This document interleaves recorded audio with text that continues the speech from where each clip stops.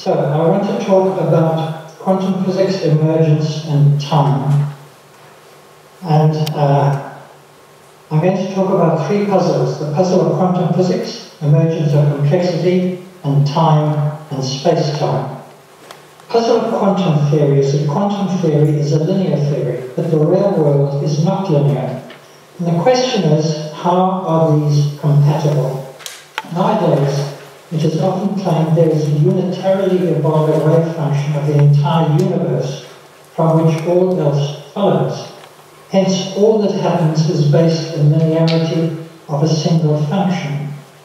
There's a problem somewhere here, even if the function lives in a very high dimension of space.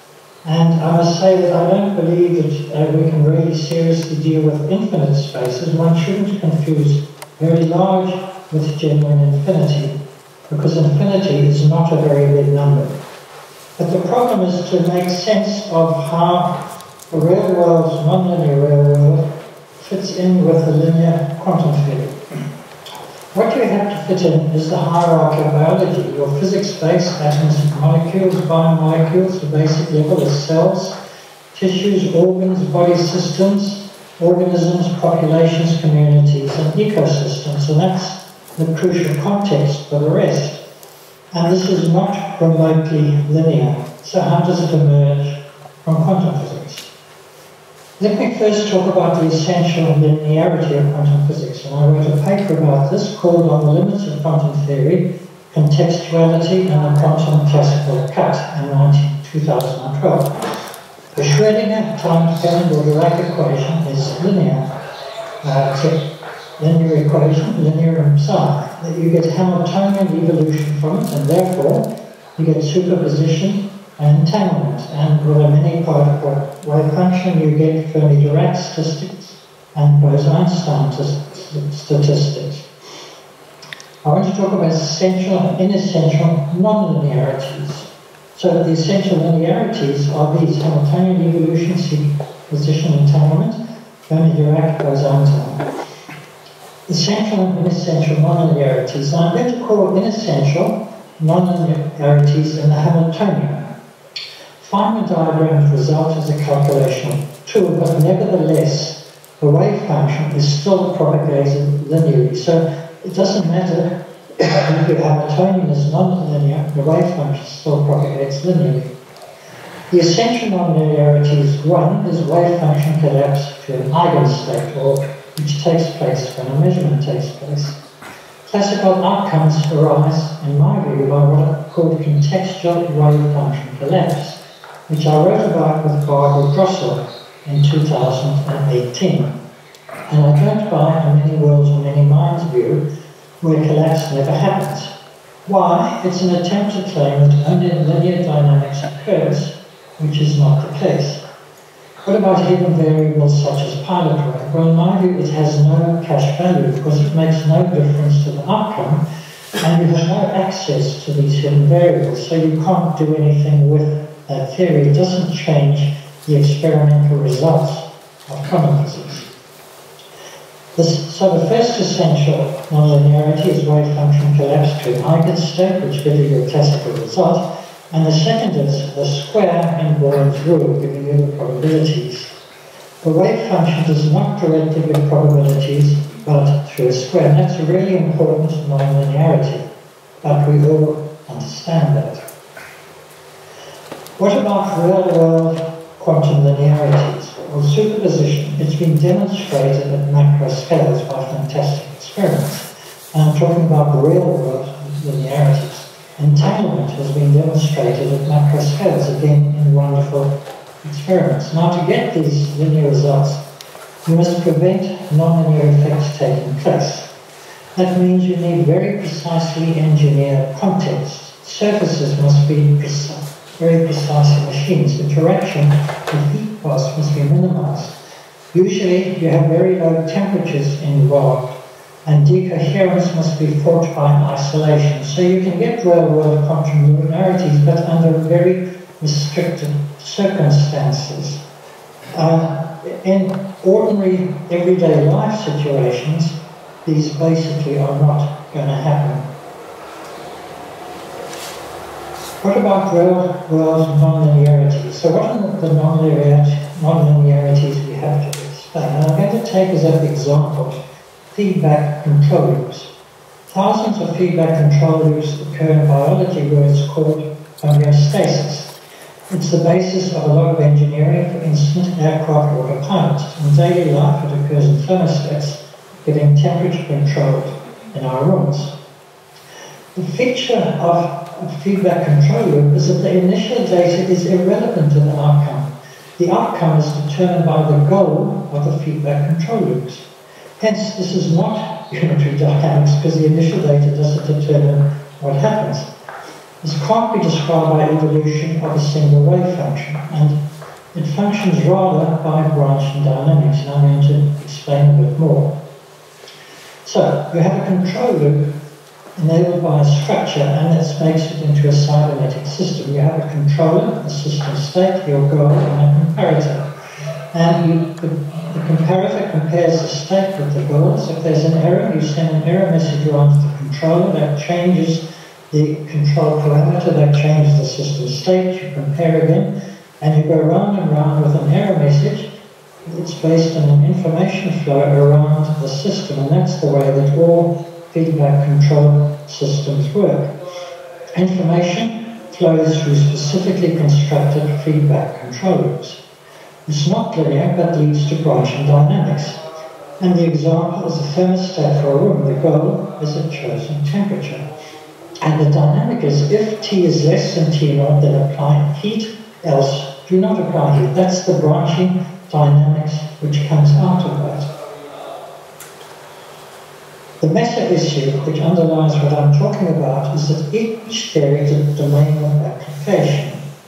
Newtonian physics is very good within its domain of application. So is Galilean gravity, Maxwell's theory of electromagnetism. This is perfectly good for engineering purposes. The question not asked nowadays is the following. Setting aside the issue of quantum gravity, where it is indeed asked, what is the domain of application of quantum theory? That is the key question one needs to ask. And it is limited. For example, feedback control. You can't characterize a feedback control system by a single quantum function obeying a Hamiltonian rule. I've just kind of shown you the dynamic. That's not a Hamiltonian dynamic. And here's a very important example by Barbara Drossel. 10 reasons why a thermalized system cannot be described by a many-particle wave function. And that is another example of where you can't use quantum physics for important everyday cases. As a prologue to my solution, I want to talk about a general relativity key idea, the idea of local coordinates. And atlases in general relativity enable global states. So you had a coordinate system x1 applied in a particular domain, a coordinate x2 applied in another domain, x4 in another one, x3 in another one. Each of these applies in a specific domain. Local coordinates cover part of a manifold, they're joined by overlap domains. The atlas, the entire atlas, covers the manifold globally, but often there's no single coordinate system exists for the whole manifold. For example, a two-sphere cannot be covered regularly by a single coordinate system. Use of atlases made global general relativity studies possible. For example, black holes and the various coordinate systems used to study black holes. I want to use the same idea in quantum physics by introducing the idea of local wave functions. Essentially the same applies to quantum theory. The idea is that local wave functions exist everywhere, but in the real universe no global wave function exists, nor a single wave function for most macro objects, such as a cat. Summary: quantum physics applies locally everywhere. The domain of validity of quantum theory is that local wave functions are restricted to domains where the dynamics is linear, so you have to test. Given your claimed domain for application of a local wave function, is the dynamics linear or not? If it is, you're fine. If it isn't, you're not fine.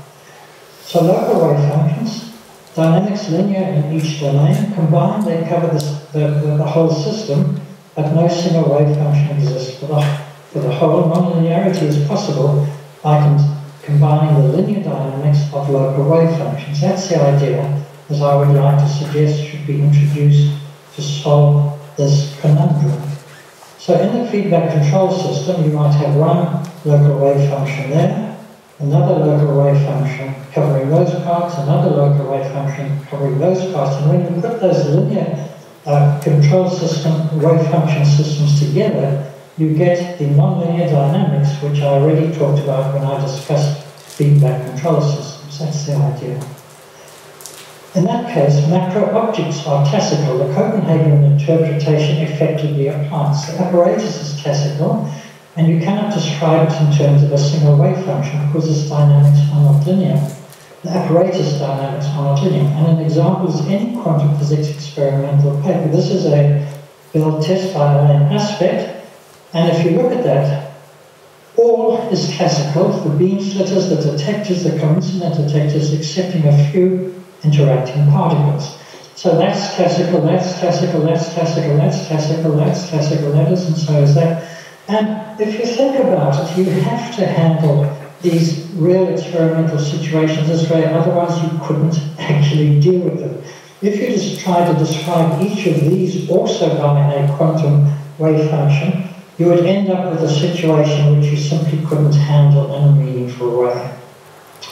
So, local wave functions mean macro objects are classical. Particularly, there's no single wave function for a cat as a whole. That's a consequence of what I've been saying. Why? Because there are millions of feedback control systems in a cat. So there's no wave function psi cat. And the equation psi cat is A psi li plus B psi z is not a legitimate equation. If you look at the situation, here the radioactive substance, the ion counter-relay, the hammer, and all the rest of it, the only quantum feature is a set of excited atoms. Everything else in that diagram is classical and should rightly be represented as classical. And that's the way that one should understand what is happening in here. That's the classic, that's the quantum event, and all the rest of the stuff is classical. And you don't try to describe any of this by a wave function, so why should you try and describe that by a wave function? As a consequence, there is no single wave function for the universe as a whole, because cats exist in the universe. And so I don't believe in the wave function of the universe for the reasons I've discussed. And an interesting question which follows from this is astrophysical black holes. Why should there be a single wave function for an astrophysical black hole, that is for a real black hole in the real universe? And I'll leave that for you to think about. The second puzzle is the puzzle of complexity. Complex systems like digital computers, aircraft, cities, all of biology are modular hierarchical structures. They're modular, made up of modules, they're hierarchical structure, and they're structured. And a very interesting discussion of why this is the case is a book by Grady Booch called Object-Oriented Programming, describes how it works in the case of digital computers. Complex systems of all of these are associated with function or purpose, whereas there's no purpose in physics. In biology, yes, there's indeed function and purpose, and an important paper of this is by Nobel Prize winner Leland Hartwell and collaborators called From Molecular to Modular Cell Biology, and they emphasize this, how in biology there is always functional purpose, but not in physics.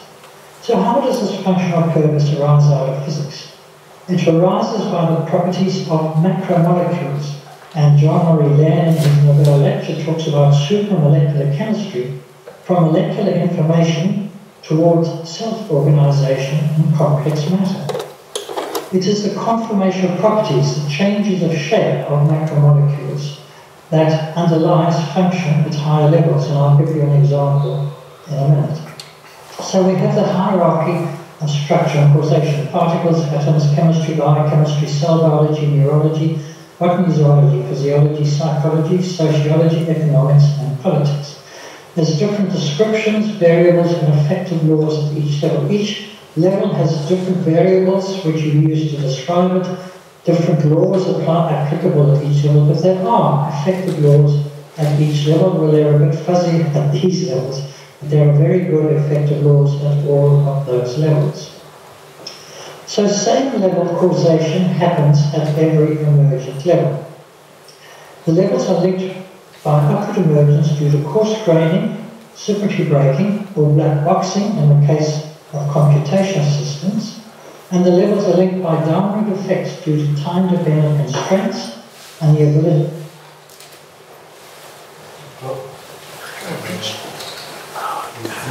Both in a minute. Together, the upward emergence and the downward effects enable same-level effective laws to emerge. These effective laws exhibit contextually based logical branching. We've already seen an example in feedback systems. And generically what happens at every emergent level is if Tx, then F1y, else F2y, where y is a dynamic variable at level L and x is a control variable, either at level L or at level L plus 1.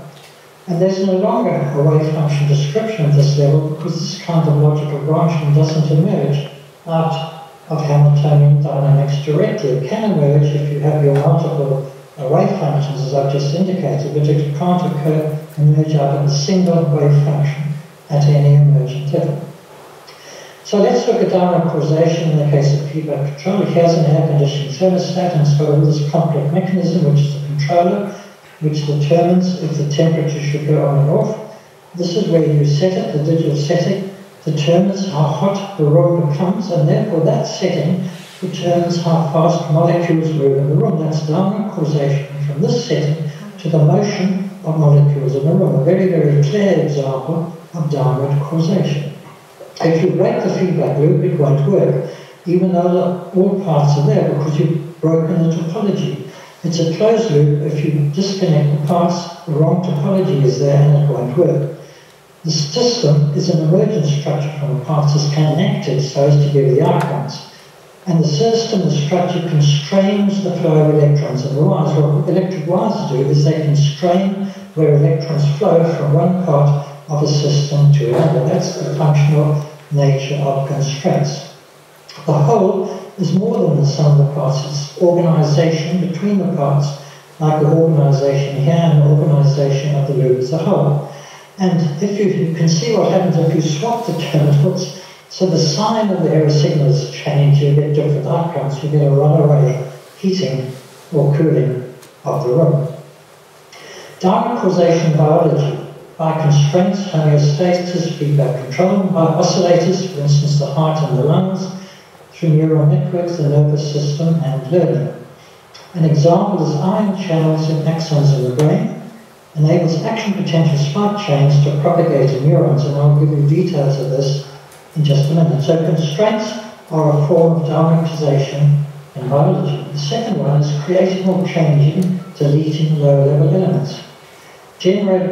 Regulatory networks and metabolic networks do this. Developmental processes determine cell types, and natural selection, through adaptation to the environment, shapes lower-level elements. It changes them or deletes them. So constraints change what happens at lower levels, and creating, changing, or deleting lower-level elements changes what happens. I'll give you an example of each.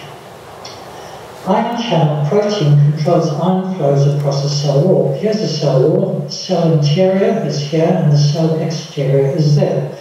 You've got ions, sodium ions outside. You've got the cell wall and an ion channel. And here, the voltage gradient is upwards. It goes in that direction, as you see. And in that case, the gate is closed and the ions can't come in. In this case, the voltage gradient is downwards. The voltage gradient is that way. And the gate is open, and so the ions can come through. And that's how, so this is, the gradient is at a higher level than the ions. It's a higher structural level than the level of the ions. And the voltage across, which is a higher level effect, determines whether the ions, lower level structures, can go through the gate or not. This enables logic to emerge from the underlying physics by conformation change, and change of the shape of the molecule enables the logic to emerge. And the logic is if upward voltage, then channel closed, if downward voltage, then channel open. That's the logic that emerges. And that chains up to enable branching at higher emergence level. For example, this occurs in neurons, and that chains up to enable action potentials and eventually to enable thoughts to take place. Let's just look at the molecular structure. This is the gate seen from the side view when it's closed, and this is the view from the top when it's open, and there's the ion going through. And these are great big paddles which can move. Here they're in the closed position. When the voltage is the other way, they open and move to the side and allow the ion to go through. This is the top view. That's one of the panels, another one, another one, and another one.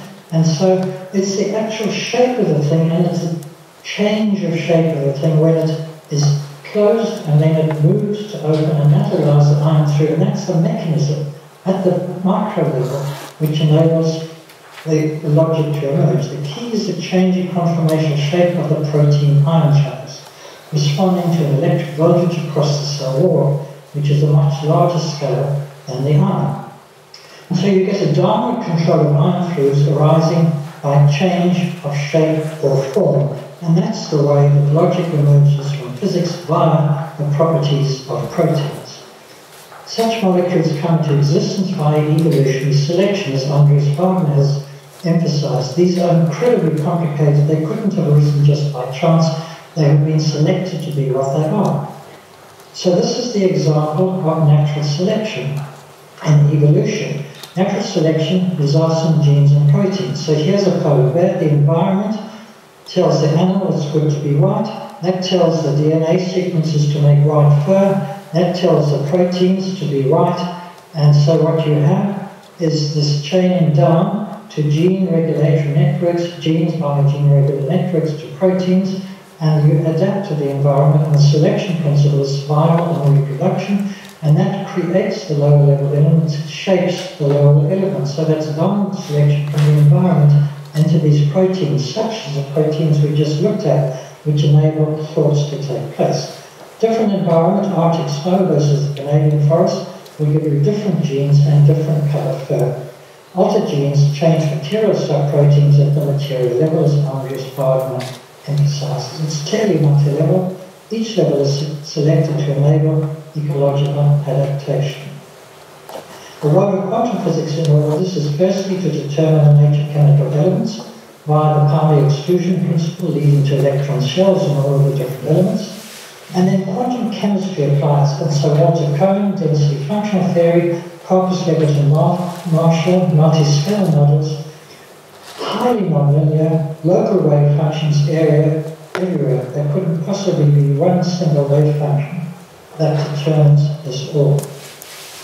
And my third subject is the puzzle of time. Does time pass, or do we live in a timeless universe? Many claim that time does not pass because no present time is possible. Special and general relativity say you can't have a preferred time, so we must live in a block space time. Where does the key arrow of time at the macro levels come from? In the relevant microphysics, would they realize this time is symmetric? These are the two questions. Note, there are many arrows of time, not just thermodynamic. There's thermodynamic, there's wave, there's electrodynamic, gravitational, and quantum. Prologue. Does the universe have an age? And NASA says yes. NASA says the age of the universe is 13.7 billion years. Note, they don't say that is the age of galaxies in the universe. NASA says that is the age of the universe. So this is not a timeless block universe because it's got a preferred time at this moment. At this moment, the preferred time is the present day, and it has an age of 13.7 billion years.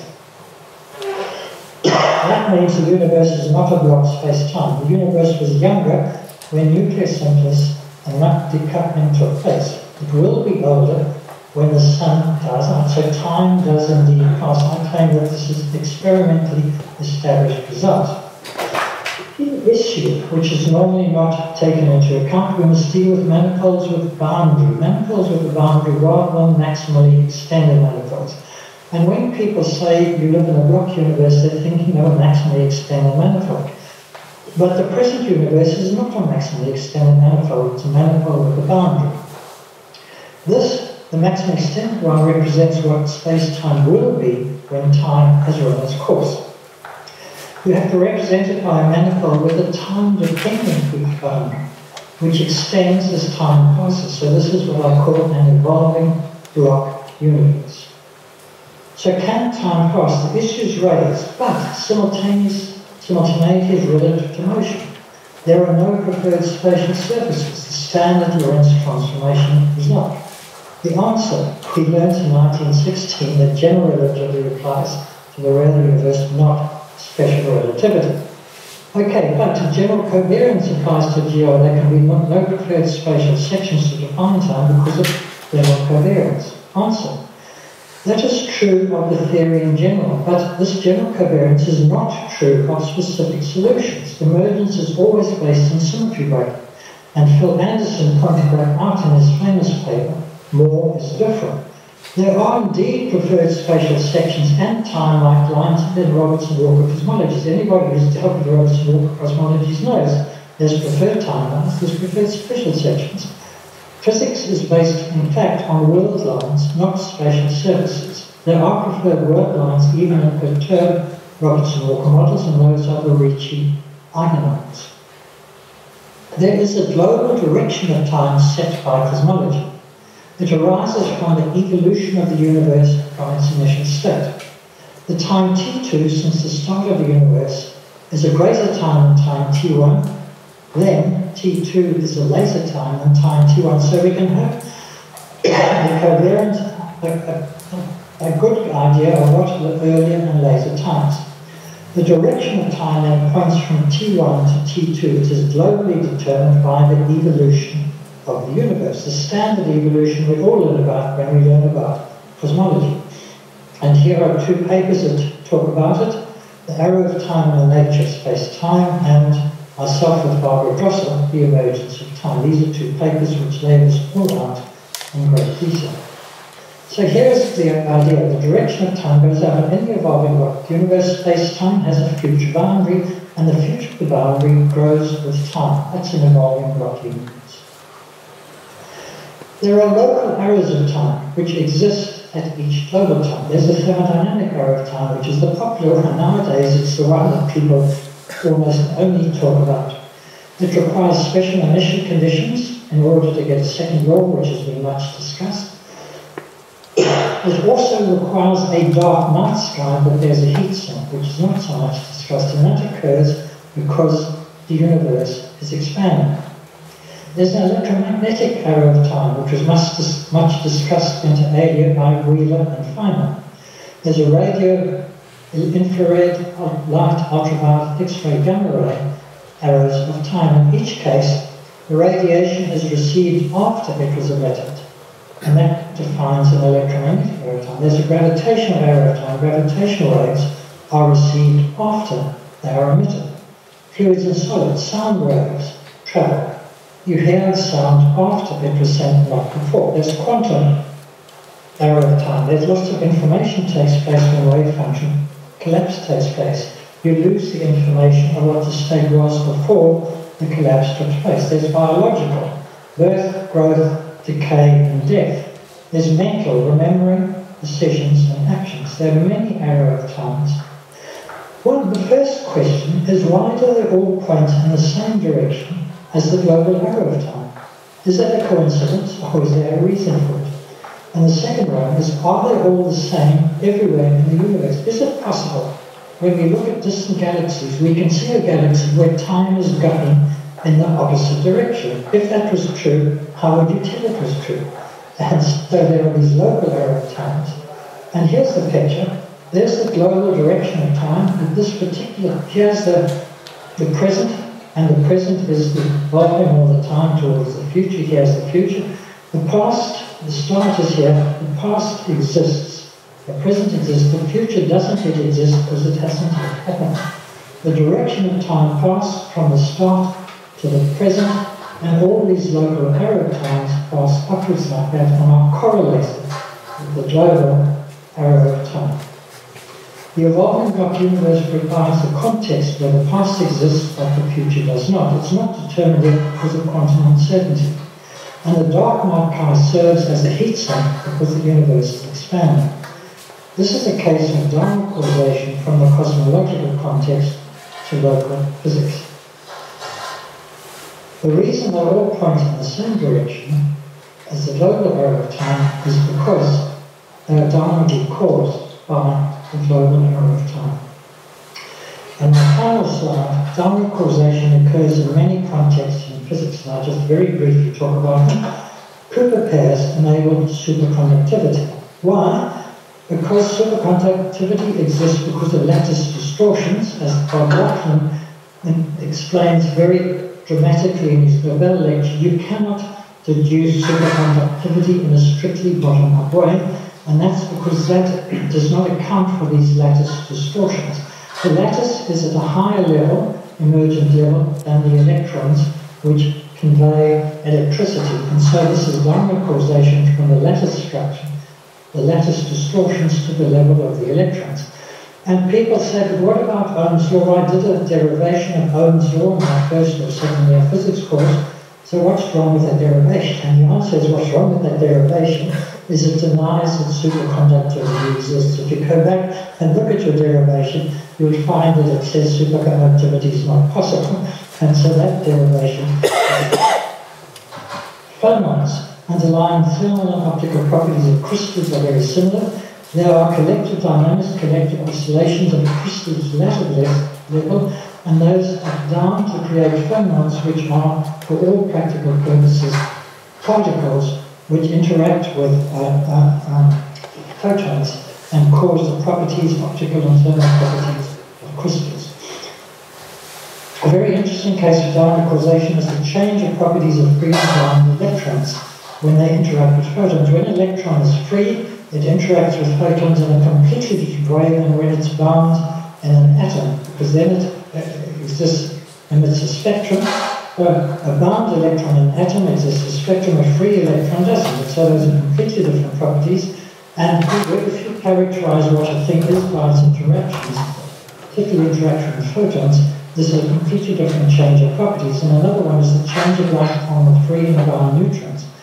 Free neutrons decay about 11 minutes. Bound ones live for billions of years, and that's because of the context. The bound context changes the properties of neutrons. That's a top-down effect from the nucleus to the properties of the neutrons. Nucleosynthesis is completely different in the early universe, when you only get up to lithium, and in stars when you get carbon, nitrogen, oxygen, phosphorus, which are needed for life. That's because the nucleosynthesis takes place in different contexts. That context of the universe acts down to get one set of outcomes, gives completely different outcomes in stars. Structure formation cosmology is another example. It is dependent on the background model. If you have a static universe, you get exponential growth of inhomogeneities. If you have a power law universe, you get power law growth of structure, and if you have an exponentially growing universe, you get no growth of structure. That's dynamic formation, dynamic causation of the cosmology, the structure formation. And finally, there are arrows of time determined by the direction of time plus initial conditions.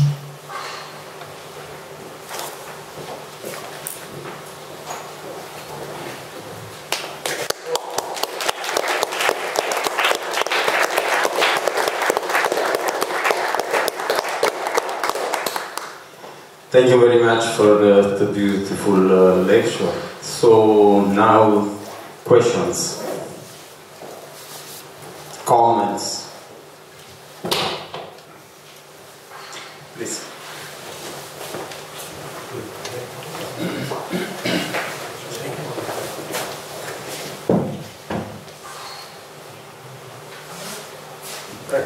Thanks for your very interesting talk.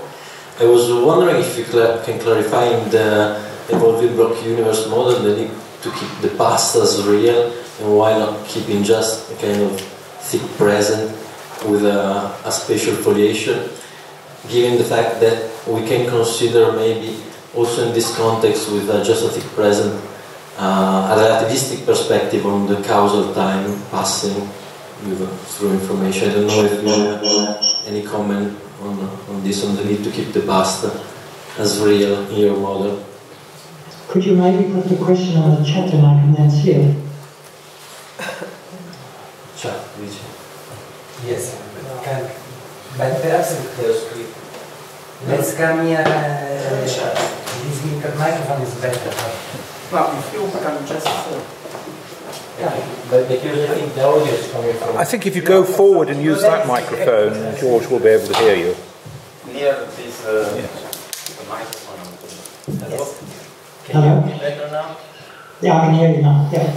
I was wondering if you could clarify the need for keeping the past as real in the evolving block universe model. Yes, yes. So in the evolving rock universe, the past is real because it has changed conditions today. For instance, the nuclear synthesis in stars in the past result in the atoms which are present in this room at the present moment. So the past must be real because it's changed conditions here and now. So therefore, I don't regard the only real thing as being the present time, as some people try to say. I regard the whole of the past from the present time way back to the start of the universe as being real, because my viewpoint on this is if something can be proven to change what happens in this room at the present time, one must say that it does exist. So that's my viewpoint. If something can affect material processes in this room at this moment, you have to say that it exists. Okay, thanks for clarifying.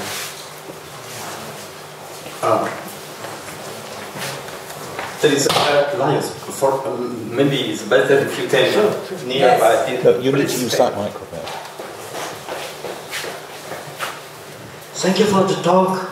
I enjoyed your representation of what we call the Copenhagen interpretation, which says that for large systems or for classical systems, we don't apply wave function and unitary quantum dynamics. The point is that we don't know where the limits are. And your construction would suggest that the crossover depends on the size of the space-time region,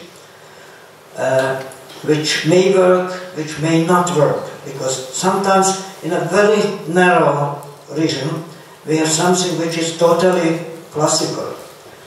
Yeah. And the other way around, it can happen that in a kilometer-long region we don't have anything which is not quantum. So it's I like and appreciate your symbolic proposal that wave functions are local and they map the whole universe, that there is no single wave function for the whole. But this is the point, we don't know where the limit is, and Niels Bohr didn't teach us. Yeah, thank you. Look, firstly, I've put forward what I think is quite a well-thought-out position, and the references I gave is developed further. But so where is the quantum classical cut? And I think the answer is it doesn't depend simply on energy or on length scales. What it depends on is what interactions are taking place. And the question, and I did briefly mention it, but I'll say it again, the question is, are the interactions such that the what is effective happening remains linear or not? So for instance, Anton Zeilinger's wonderful entanglement experiments over a very large distance takes place through vacuum where air, where the photons do not interact in a strong way with the interacting medium, and that enables the interaction to be linear. In the quantum fountain experiments, which establishment superposition over large scales, you cool it down until it becomes linear. And so the operative question, there isn't a particular scale. What there is the question. The question is, are the interactions isolated from heat baths and so on in such a way that they can be regarded linear, and in that case, you can hope to get a single wave function description. So that's the way that I understand it. Okay, some more questions or comments?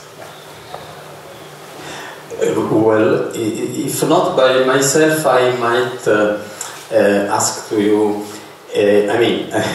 I saw this interplay, let's say, between non-linearity and linearity, and that is crucial. But is that enough to explain how to go from a microscopic physics, quantum, let's say, as we know it, to macroscopic general view behaviors, for example, or in biology? The challenge to people who disagree with me is to show how you take quantum dynamics at the micro scale, you average it in some kind of way, or you have a broken symmetry or something, and you prove that you're going to get the linear Hamiltonian dynamics at the emergent scale. And what I'm claiming is that in the real world, you almost never get linear dynamics at the emergent level. That's my claim. Okay, thank you. So, if there are no more questions or comments, I would thank you once more. Let's thank.